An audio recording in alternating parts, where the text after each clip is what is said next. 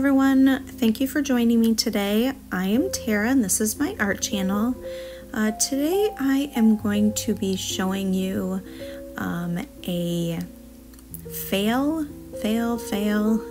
multiple fails actually, and just really was trying to just experiment, play with the paints a little bit, and I had something in mind that I wanted to try, and it really didn't work out, but I actually really appreciated this one a lot, and I appreciated the end results because it really helped me to kind of figure some stuff out. So here I put my base coat down and I forgot to paint my edges. The painting your edges in a pearl pour is important because you want your design to stick to the edge. Because you're working with such fluid paint, sometimes the canvas will show through or that design will fall off the edge.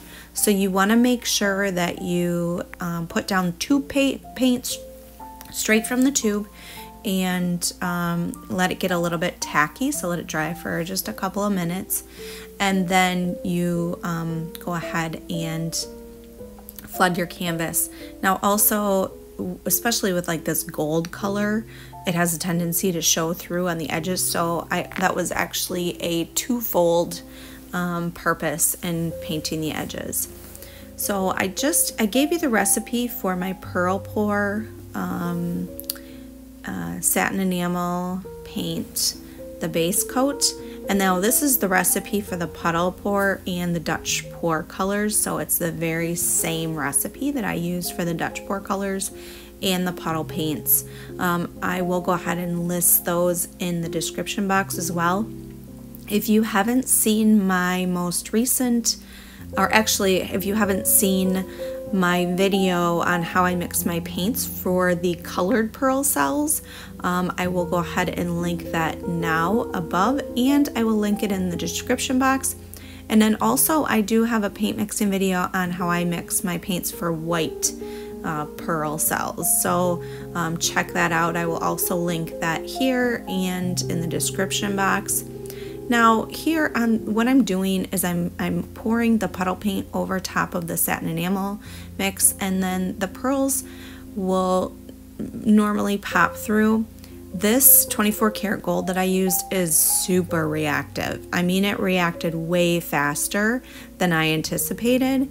So you saw me add some more paint because my cells were getting wonky and I wasn't covering. So next time I do this, I will add a larger amount of white paint at the beginning and just swirl it around one time and then put it down, because boy, did this react like crazy.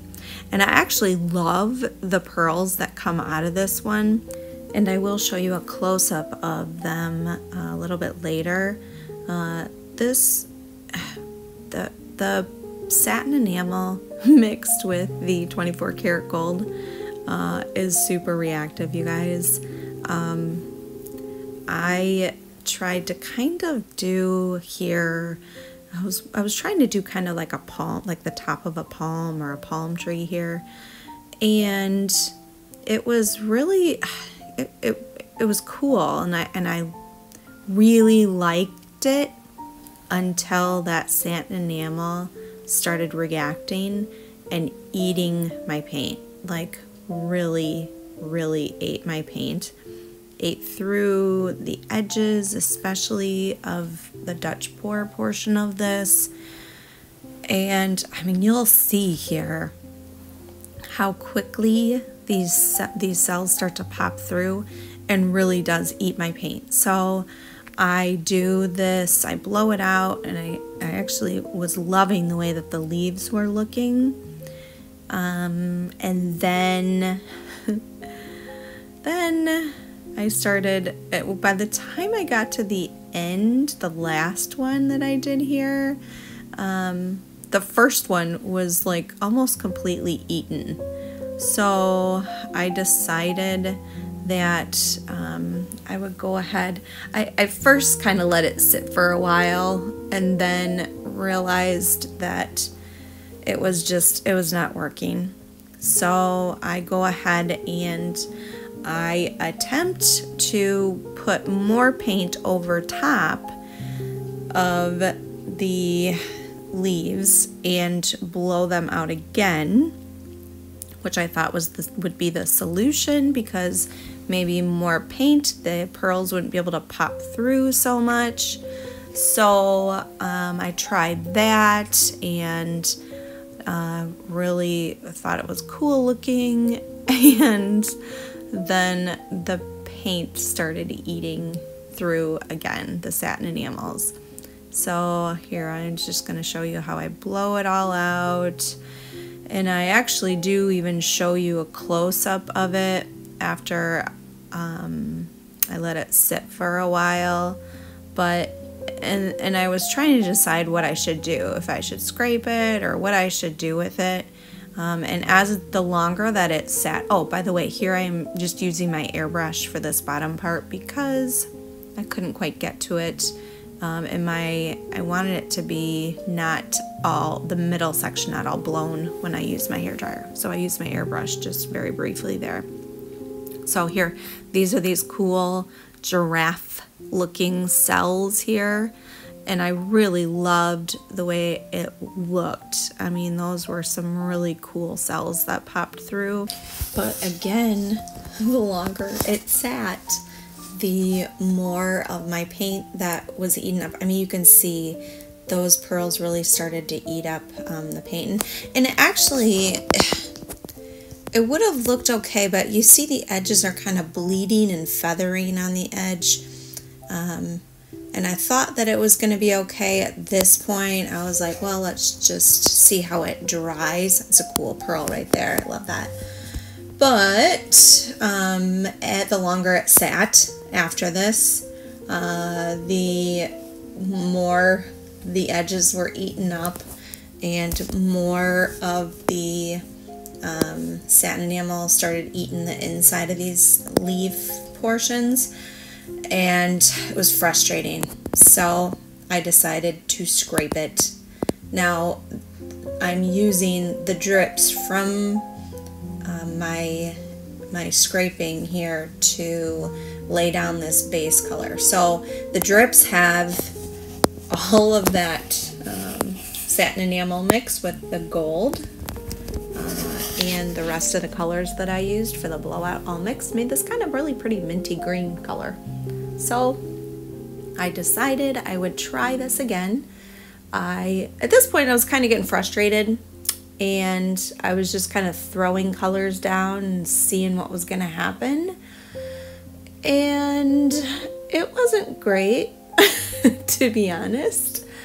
I did go ahead and I'll let you see how this looks when I blow it out. But again, I do scrape this portion again because it doesn't blow out great. And I use, again, after I scrape off all the Dutch pour portion here, I do go ahead and scrape my table again because I didn't have any more of this color mixed up, and I wanted to use this color.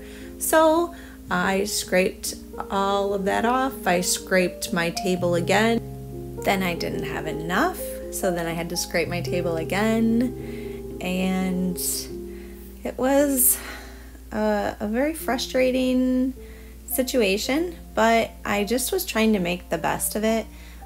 So after I lay down these colors again, they are different colors. The bases are different colors. So I just took my spatula and I just started, kind of smearing it around and mixing the colors together to try and, it didn't bother me to have them being different colors. It was kind of neat textural looking behind it.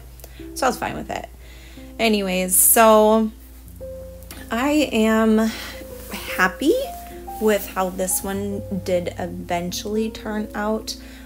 because that 24 karat gold is so reactive, it does eat my paint more than I would have liked to, but I actually kind of like the effect that it gave. So I'm gonna let you guys watch the rest of this. If you like what you see, please like, share, subscribe, hit that notification bell so you're notified each time I put out a new video. Head over to DJ Fluid Arts, my dad's art channel. Check him out. He's got some cool stuff. And just a reminder too that I am on Instagram, Facebook. I will show those links at the end. I do have a brand new Patreon account, so go and check that out. And again, if all of my artwork is for sale, and I do commission work, so if you ever see anything that you are interested in, just send me an email and I will get you pricing and everything. So, all right, well, you guys have a lovely day, and I appreciate you coming and stopping by my channel. And yeah, I think that's it, y'all. Have a good one. Bye-bye.